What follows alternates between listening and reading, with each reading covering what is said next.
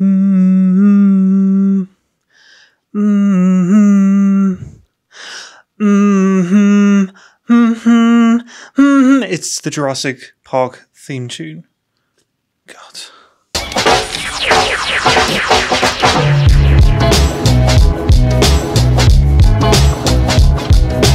Yep. In this episode, me and my dad visit the famous Komodo National Park. It was actually my dad's 60th birthday in April, so I invited him to come to Lombok.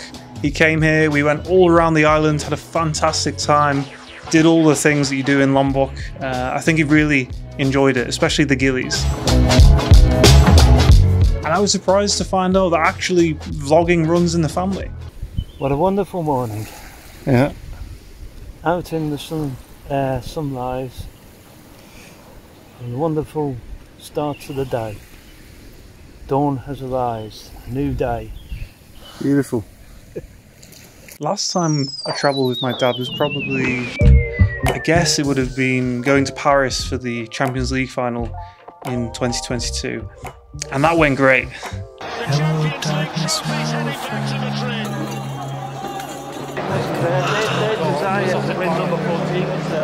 So shit. Anyway, yeah, it was lovely to have my dad visit. Because it's his 60th, you know, it's a big milestone. That is a big deal. I mean, he's getting old. Like there's no arguing with 60. You're old. So I wanted to do something cool to celebrate that. I kind of had this idea of, oh, maybe we can go to the Komodo National Park, you know. And I knew for a fact that he was interested in that because I went with my friends in 2017 and he was stoked about the footage that I filmed of this Komodo Dragon, and that stuck in my mind. So I was like, you know what, maybe we can go. So I raised the idea with him before he flew out, and then when I actually started digging into it and looking at the logistics of things, I was like it's really expensive. His birthday happened to fall on Eid, which is basically the Islamic version of Christmas. It's like the biggest holiday, the biggest celebration of the year. Everyone is traveling back home to see family. Everyone's off work. It's not a great time to travel. So I was kind of looking into it. I was like, nah, maybe we'll do something else, you know? So I shelved the idea.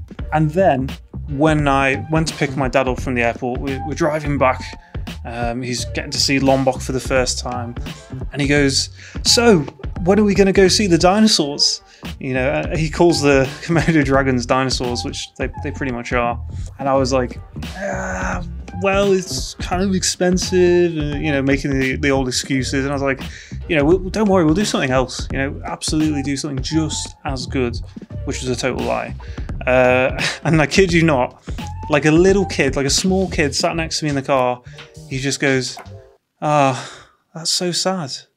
I was really looking forward to seeing the dinosaurs. And I was like, driving like, great. And then I look up in the wing mirror and I see behind me that Layla's just sat there and she's like, and then I kind of just looked at her and I was like, okay, here we go.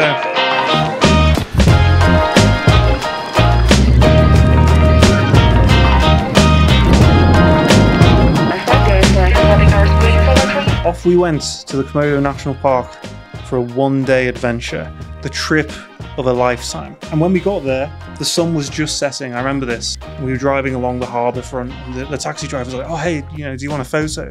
Usually I don't do this, right? Because, not being rude, most people don't know how to take a good photo. Like, why would a taxi driver know that? It's like completely useless information. Like, it's never going to save his life. So I was like, yeah, you know, go for it. And I gave him my phone and he took the photo, and it was, you know, it's pretty shit, but that's okay. That's fine. That's what I expected.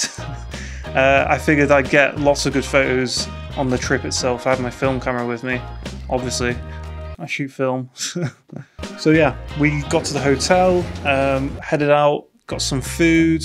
By the way, what has happened to Labuan Bajo? This place, when I rocked up here with my mates 6 years earlier, it was like, in my mind at least, I remember it as being like a single dusty road with a couple of basic buildings. I don't think many tourists come here yet.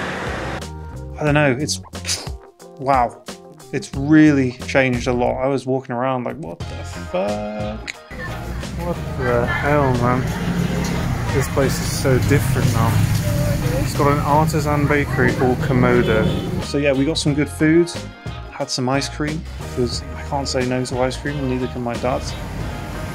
Nice? Yeah, very nice. And then yeah, prepped all my camera gear, and that was it. It was going to be a very, very early start. I'm speaking very quietly because Dad is already asleep. Almost. Doesn't take long for you, does it? Nah. Once I hit that pillar, that's me gone. It's quite a long day of travel. Yeah. Looking forward to tomorrow. Yes, very much. Really am. Yeah. Seeing prehistoric animals. Should be good. Should be fantastic. So I booked with a company called East Cruise, and they were really good. They said, you know, communication was dead easy, and they said, okay, we're going to pick you up at 6 a.m. I was like, ah. Oh. Oh. But then, you know what? I kind of appreciate that, because you're only here for one day, like you're doing this one-day tour. You want to start early, you want to make the most of it, right? So 6 a.m, out the door, in the car, heading down to the harbour, onto the boat, dead easy, and then the tour guide, you know, he introduces himself, does the obligatory safety talk, you know, blah, blah, blah. There are some safety life jackets somewhere, probably not enough for everyone, blah, blah, blah. Some of you may die, you know, usual stuff. And then we literally flew into the national park. Like, this boat was rapid. This is a top travel tip. It's a top travel tip. I read that when you're booking a day tour like this in the Komodo National Park, try and get yourselves a fast speedboat like this one, because it's got a bigger engine, it can move way faster than some of the other local boats. And I'd read some reviews of other tour companies where, because the boat took so long to get between the places, they kind of like missed half of their itinerary. But not this boat. This boat was fast. So I, you know, did the old warming up, snapped a few photos. Quite like this one, kind of the spray and the islands and then the sky. It's quite a nice composition. And then I got a couple of my dad looking out the window. Yeah. And then the first stop was Padar Island, obviously. If you don't know about Padar Island, then you should just Google it or search it on Instagram, and immediately you'll go, oh, that place. You know, this is like, it's the spot in the Komodo National Park.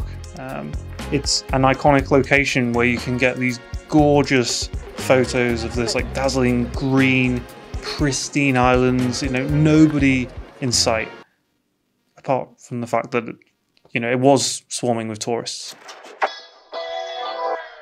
So you join this throng of tourists on the stairway to heaven, to Nirvana, you know, this promised land of photography, and everyone's so excited. We're all going to get these beautiful, unique photos that no one else has.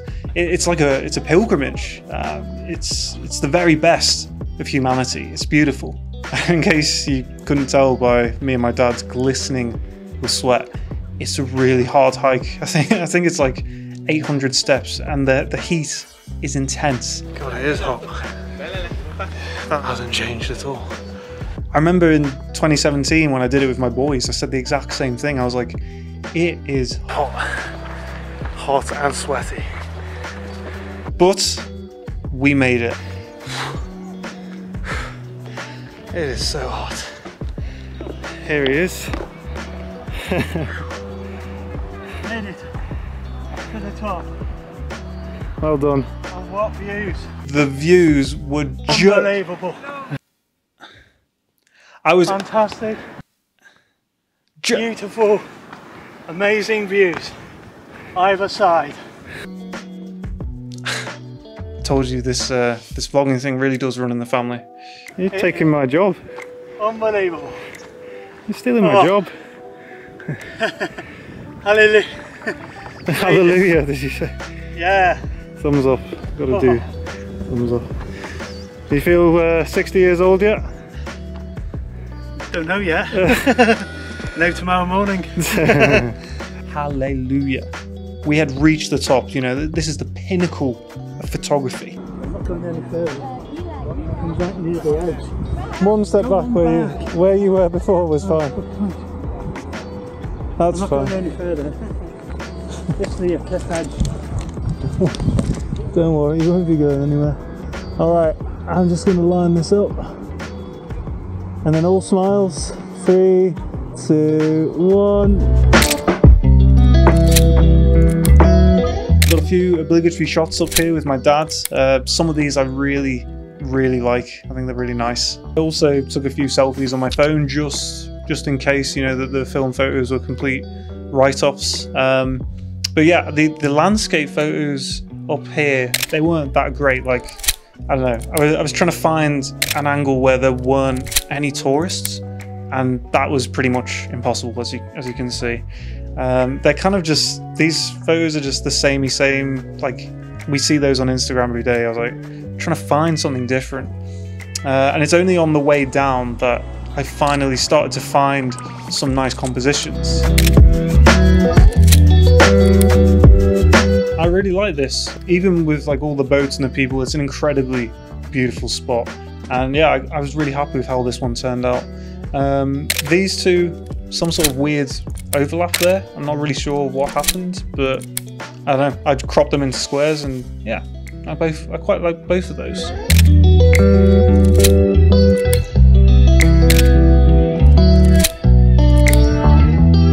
Next, the main event. This is the reason we were all here, you know. My dad was incredibly excited. We were heading to the Komodo Island itself. Here we go. We're on Komodo Island, which is where you've been wanting to come for a long time. Yeah. You excited about this? I really am. This is not a once in a lifetime thing. You get to see the Komodo Dragon, hopefully. Yeah. This is the main thing Dad's been looking forward to. Yeah. I look like a tourist, don't I? I've got so many cameras. Yeah, I was rolling heavy with the cameras here. Like, look at me. I kind of look like Chris Hemsworth in Extraction, except they're not guns, and I'm not that hot. So I was just saying I look like Chris Hemsworth from Extraction. Okay. Why are you pulling that face like that? I wasn't. Okay. Well, I just wanted to show you this, and what's your thoughts on how I dress this day? Do you think I look cool? Would you be seen with me like that? Absolutely not. Ah, okay. Okay, cool, thanks. I think I look like Chris Hemsworth from Extraction. You know how he has all the guns like geared up? Layla? Welcome to Komodo National Park. Cool. So we get on the island, and our guide gives us a bit of a rundown on the facts. How fast are they? 25 kilometers per hour. I'm sorry, what? Did he just say 25 kilometers an hour? I remember when I was here with my mates in 2017, we found this massive Komodo dragon. Like, they called him Hercules. He was huge. He was so slow. Like, there was no 25 kilometers an hour. So I went on YouTube to find out how fast the Komodo dragon runs, okay? And I found this absolutely insane Japanese game show where someone is trying to outrun a Komodo dragon.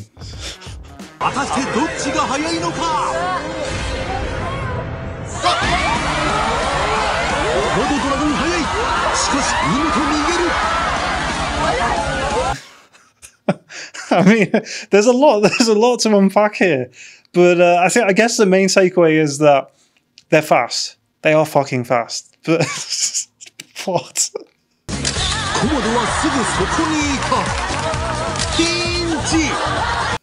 Oh my god. And then I found this other insane video of, like, it's just a compilation of different Komodo dragons devouring different things. It's like this really strange YouTube niche of Komodo dragons just killing and eating. And watching these reptiles on the hunt is difficult because they usually rip their prey apart while it's still alive. The narrator's voice on this is like disturbingly calm as well. He's just like really cheerful. But if you like gore and lots of blood, you're at the right place. So let's get started. If you like gore and lots of blood, you're in the right place. This is insane! 14. Komodo swallows monkey. Here is a monkey that ends up in a Komodo's mouth and is swallowed alive. The Komodo Dragon ambushed and swallowed one of the monkeys that fell while struggling for territory. It's unfortunate for the monkey, but I guess that's how the wheels of life turn. Monkeys... That's how the wheels of life turn. You know, sometimes you fall out of a tree and get absolutely destroyed by a Komodo Dragon. That's how life is sometimes, guys. Sucks. Really sucks. Can you imagine, like, some kid falling into this YouTube niche? Like, maybe he's just watched How to Train a Dragon and he's like, yeah, you know, he's really interested about Komodo dragons. And then he's just watching this. It goes down like a charm. Well, almost. What a chubby goat. Now, this goes down like a charm. What a chubby goat. This is... What is going on? You can imagine his mom coming into the room like, Michael, no! Anyway, the takeaway, I guess the takeaway is that, yeah, these things are absolutely lethal. Just actual dinosaurs that, you know, their sole purpose on Earth is to kill things. So obviously, you know, it makes sense to have like 30 tourists just bumbling around the forest trying to find one. Kind of like a herd of goats, really. Just, you know, tasty goats walking around.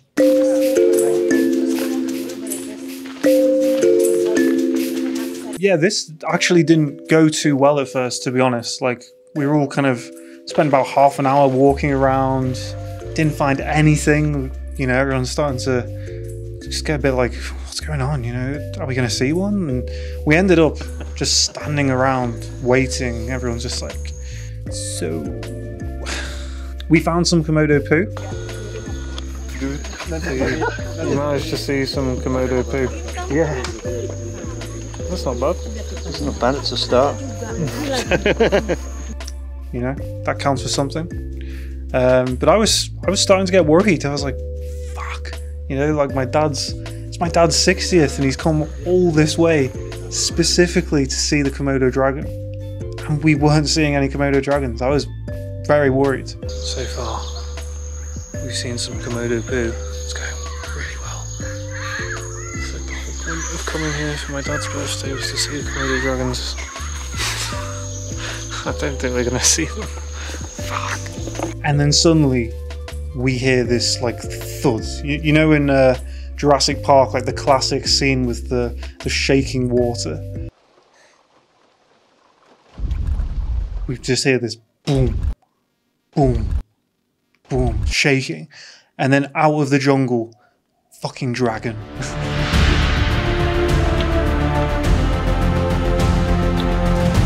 And we're all like, holy shit! And then like everyone just get the phones out and start chasing after it, like filming. Like, I found it so funny, especially in hindsight, having just watched these YouTube videos. Like, I find it so funny, this lethal killing machine just going about its day, and then we're all behind it, like, you know. Very amusing.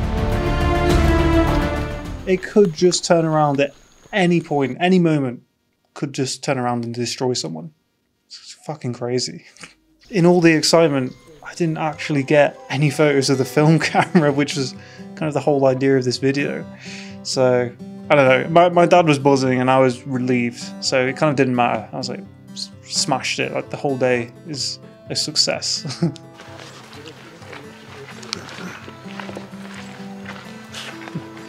That's how I feel right now. Thank God. I think even the guys were a bit like, they started to get worried. Brought all these people to the island who paid a lot of money, and there were no dragons. Relief all round. And it got even better. As we were heading back to the boat, one of the guys was like, yo, there's another dragon up ahead. And everyone's like, oh, sick, like there's another lethal killing machine just over there. And then naturally, we'll just sprint towards them. Big one. There are actually two. So I finally got some film photos. I was stoked. I didn't really like this one. I was kind of like fired up on adrenaline, so I didn't really think about composition and everything here. I don't know. Not sure if I actually like these photos. This one is okay, but I felt like the dragon got lost in the frame. So I got a little bit creative and just did this crop, and I like that a lot more. I think that's pretty nice. It's pretty cool. And then there was this huge chungus over here. He was very chilled out, you know, like suspiciously not arsed. You know, maybe he just swallowed a whole goat or something. I don't know. But I got a moment with him. This one, the focus is kind of all fucked up. It's a bit annoying. I just didn't nail the focus on that. This one, much better. I like that. I like the little leaves in the foreground, gives it some depth. Yeah, not bad. And then one of the guides next to me, this dude, he said, hey, you know, you want a photo with you and your dad? And, you know, bear in mind the whole story of the taxi driver the day before. In my head, I was like, yeah, you know, like it's obviously not going to be a good photo. That's okay. Not judging. So, you know, I gave him the phone, not really expecting anything good at all. He's got my phone here and we're like behind the Komodo Dragon. He's like taking the photos. I was like, okay, just taking a fair few there. Hands the phone back to me. And I was like, all right, let's see how this is going to be. Whoa. Boom. You know, look at this. This photo is amazing. This is the best photo of the whole trip. Like, he absolutely killed it. The angle, the framing, composition. My man, you gotta quit tourism. Like, clearly a photographer. This is unreal. And it was on my phone, so clearly film is dead. That's a great photo. That's one for the memory books, that one. Really love it. So it just goes to show, some people, some strangers are worth handing a phone to. Is that good advice? Probably not. No. How many Komodos did we see in the end?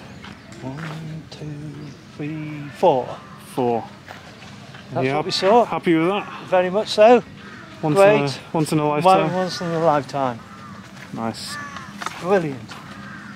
What did you say earlier? You're happy with the rest of the day? Doesn't yes, matter what. I am. I don't care less. So my dad, he could have gone home right there and then. You know, he was happy as I've ever seen him. You know, feet up, job done. So the rest of the day was all about, you know, it's much more chilled out.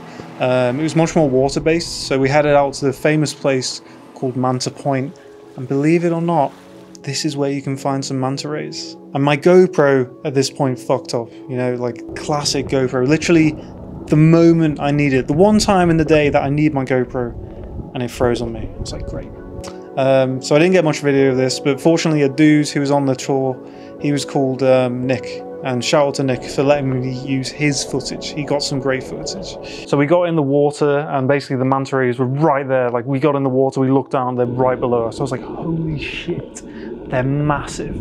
But the problem was that the current was really, really strong. So we were trying to stay, say these are the manta rays, we were trying to stay above them, but the current just kept pulling us away.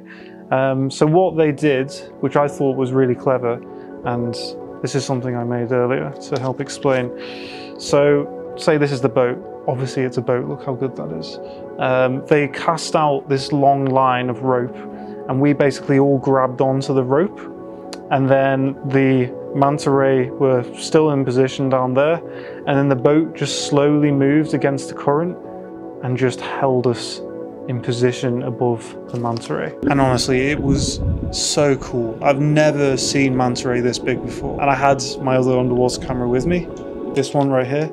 It's kind of ridiculous, like how many cameras do I need, you know? But I was snapping away on this, and honestly, I don't know how I managed to do this, but some of the photos I got of these manta ray I'm stoked with. Like this one here, I want to print and get on my wall.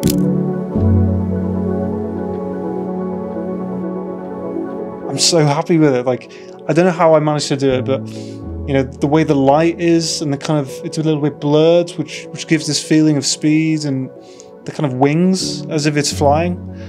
It's such a cool image. And I know I shouldn't hype myself up and blow my own trumpet, but that's a great image. I'm really happy with that. It was a very cool experience.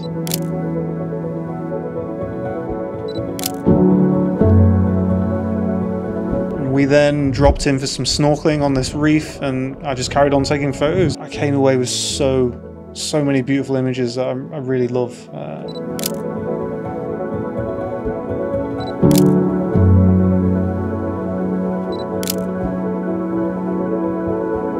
I was just drifting on this current, like really chilled current, just snapping away as I drifted past. And the reef was stunning. It was so beautiful, so healthy.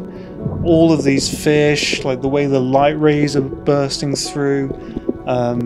It was gorgeous, honestly. I was so happy. It kind of makes me want to do more underwater photography, looking at these again.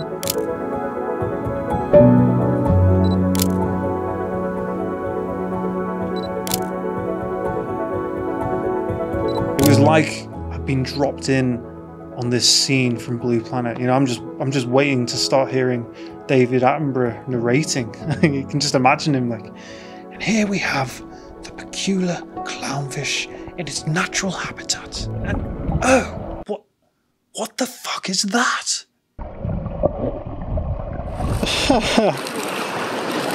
Absolutely loving it. How's that, Dad? The last stop of the day was on this beautiful little island called Komodo Island, and there was this really nice kind of water on the pier and loads of fish, so I tried to get a photo of that. It didn't really work out.